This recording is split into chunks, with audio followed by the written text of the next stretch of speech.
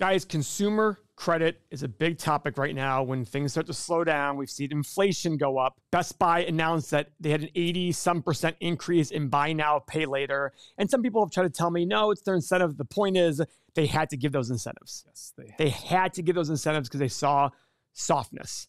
Now, we're going to watch a video here about household debt rockets higher as savings drop following busy holiday. Yeah.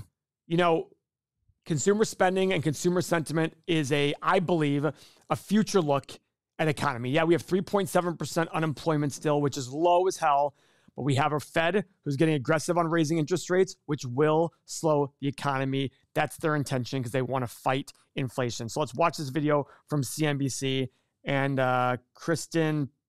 Not going to say her last name because I have no idea. Christina something. They appear alive and well after spending a record-breaking $11.3 billion on Cyber Monday, not adjusted for inflation. But shoppers' money is being stretched in any possible way, with many taking on credit to pay for those goods. Signs that maybe this cash crunch is here. Buy now, pay later revenue surged 88% from Black Friday through Cyber Monday compared to just a week ago. An installment method that doesn't cost you extra until you can't keep up with the payments. Affirm is a pure play on the buy now, pay later trend, with shares jumping, almost 7% right now, just over the last week or so. The funny thing is, that would actually worry me. Because if it's a precursor to people not being able to pay, Affirm's going to get hurt in the future. Affirm's going to get hurt in the future. Apple's doing. I don't think Apple's going to get hurt, but Apple's doing the same thing. They have four. Well, they could get hurt, but they may be able to absorb it a lot. As much. They'll be able to absorb it a lot better than Affirm. They live and die on this. Yeah, Apple made $100 billion in profit in the last 12 months. It's a lot different than Affirm. Probably. Yeah, but they're doing buy now, pay later too. Four installments over 4 months on whatever you want to buy. Whatever. Whatever your credit limit is. Wow. If you go buy something for $20,000, $5,000 a month. Wow. Yeah. All right. Maybe I'm going to buy a computer. Maybe. Just kidding. Also offering tools that let consumers break up purchases, but credit bureaus like Equifax, Experian have started to include buy now, pay later purchases on consumer credit reports. And that means delinquencies will hurt your credit scores. Other shoppers are turning to credit. Target CEO warning on a recent earnings call that many consumers this year have relied on borrowing. And that's driving household debt to grow at the fastest annual pace since the Great Recession, thanks to hefty increases in credit card usage and mortgage balances. So if Americans are sitting on all this what was that? I think the average person in the United States has debt over $93,000 right now. So can I make a comment? That tells me nothing. Like, I hear that, I don't think to myself, oh, that's bad. Debt over 90, the highest debt ever? Yeah. Personal debt? We're also the biggest economy ever. You can't compare it as overall dollars. But let me ask you this. When you start putting, that's just one more piece of information to throw on the fire. See, that's how I look at it. I don't look at it as saying, oh, 93,000, that's terrible. But to me, that's too short-term oriented. Here's what I look at. Total consumer credit owned and securitized as a percentage of GDP. And this is going back to 1950. It was under 5%, and it just keeps going up. It flatlined, went up, went up, went up. Does this look like some major pair? Like, to me, I get it. It's much higher than it was back in the 50s. That should be. Because we've gotten to be more, to me, I thought this was going to be like this. Yeah. And it wasn't. We had that spike. A little spike right there. Wait, when was that? Is that COVID? COVID. I can't. Okay. Yeah, it's COVID, 2020, and then back down. It's just like housing prices. And people are like, oh, housing crash is coming, Paul. I'm like, listen, I don't know if I'm necessarily buying into that mantra of, because inflation will help. Inflation drives up a lot of these cuts. Like, look what she said. We have a record 11.3 billion. Okay, well, what was it last year? What was it in 20? How is it compared to inflation growth? How does it compare to GDP? Now, does that mean we're good? No, I'm just sitting there saying that I don't want to look at the data and say, oh, 93,000 per person. Okay, what does that mean? GDP per person is like $62,000. So it's 50% higher than that. What was it 10 years ago? What was it 20 years ago? What was it 30? That's what I want to understand. To me, it's about looking at a percentage of overall economic activity. That's what really matters to me. Look at the GDP per person. How much they're spending. What is this per person? Now, I like the fact that it's down here. Let's look at that other recession. Look at the recession here. It went up and then came back down. Now, what's a reasonable number, Mo? Oh, I don't know. I don't either. I don't know the number. I haven't looked at the economics. I don't know what it is and what a normal number is in relation to GDP. I don't know. Now, it's not like the stock market GDP is like this, right, but it has this like even number right here. Yeah. We're just seeing an uptrend here as the economy grows. Now, let me ask you this. You see that as inflation has gone up, now we're starting to see more spending on credit cards. Do you worry that people just keep spending and spending and spending because of this buy now, pay later stuff that wasn't necessarily around as easy in the past? Now it's on every website, and then defaults start at a really high rate. Again, you're right, and that is not good. This is what concerns me more. The personal savings rates going back to before 1960. I mean, here we were at 10, 11%, and now we're at 2 or 3%. But here's the deal, though, Mo. What's the average since 2000? 5, if I had to guess. Yeah, 5 or 6%. Yeah. So I look at it saying, okay, why would we have a permanent shift down in savings rate? What would be the reason? Maybe people can't keep up with their bills, so they're coming out of their savings? Yeah, to me, that's more of the issue. Whenever you borrow money or spend more today versus saving, you're taking away from your future.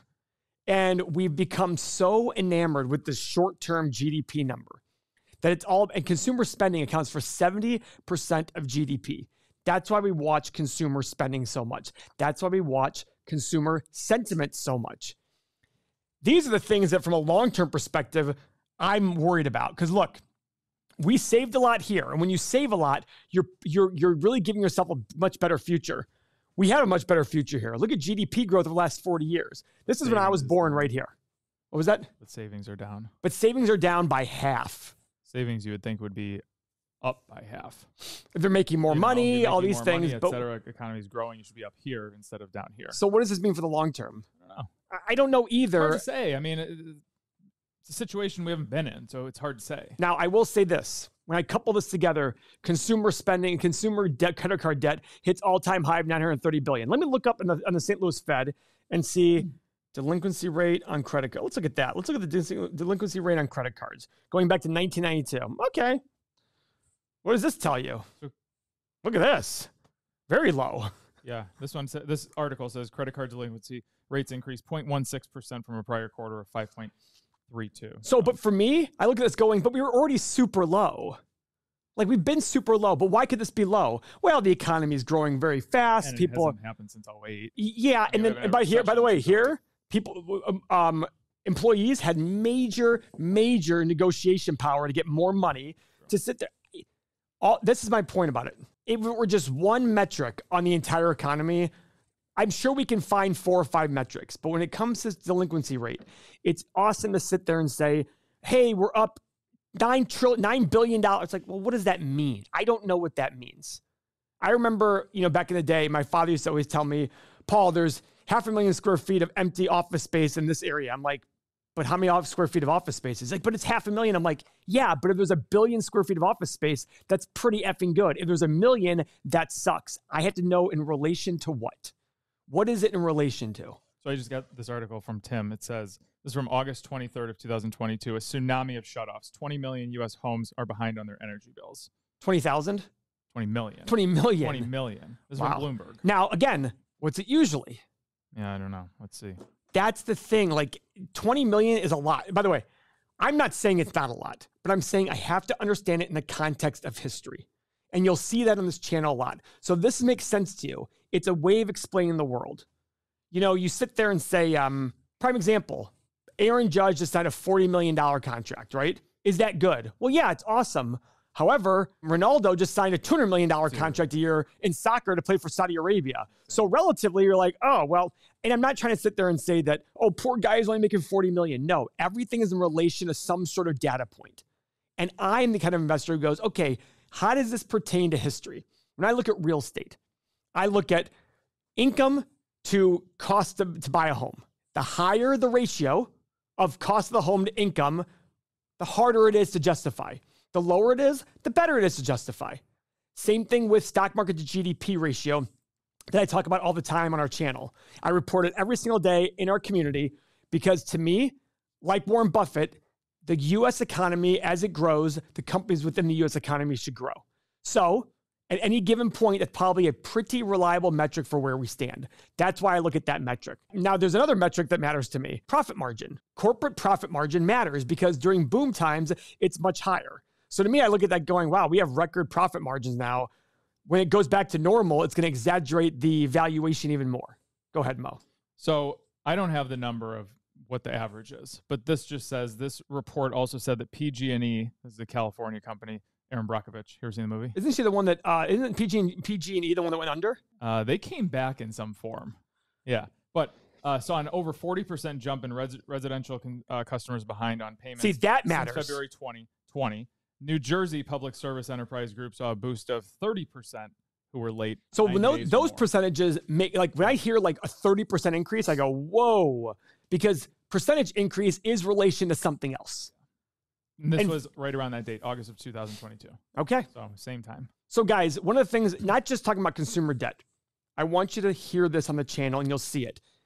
Don't just take a piece of information and say, this means this. We have to look at it in relation to the context of what we're looking at.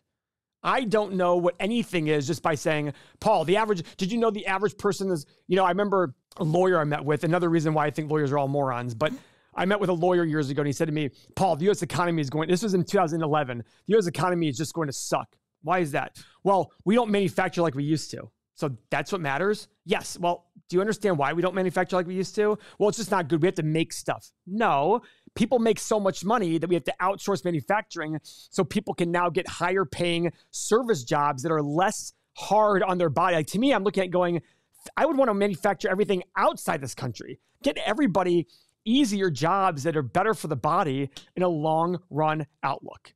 So here's this lawyer who sits there and says that's a bad thing. And I sit there and say, no, that's a good thing. We make so much money in this country per person that we have to outsource our manufacturing, and it allows people to do better themselves physically and mentally. So anyways, if you like this, and I hope you do, you like my way of explaining things, subscribe to the channel. We have a great offer right now on our software. It includes a ton of tools. It includes our community with thousands of people that talk every day. 1 month, no risk. Sign up, $1 a day. In 1 month, if you don't like it, email us your money back fully. I'm pretty confident you will not do that. Thanks very much for your time. There are 3 things that you absolutely need in order to be a successful investor: the proper mindset, the proper emotion, and the proper process. Which ones are the most important?